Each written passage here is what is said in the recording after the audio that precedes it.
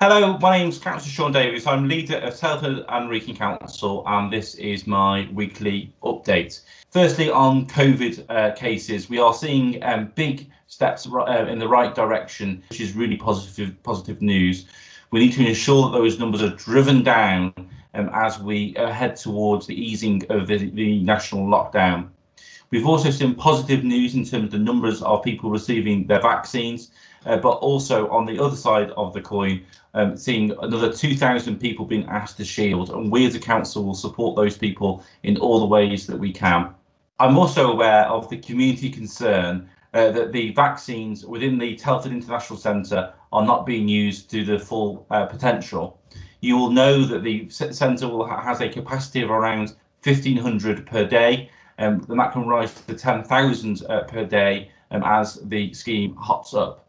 We are aware that there are fewer people going through the TIC at the moment, and we are pressing the case with colleagues locally, regionally and nationally to increase the numbers going through the centre.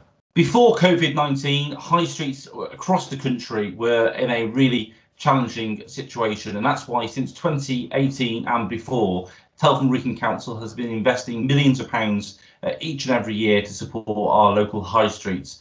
Through the Pride in Your High Street Fund, we've helped hundreds of businesses in lots of different ways over the years. This week we've been recognised twice nationally, once by a industry body and also by the Local Government Association that's used Telford Wrekin as a case study for how to regenerate and support our high streets.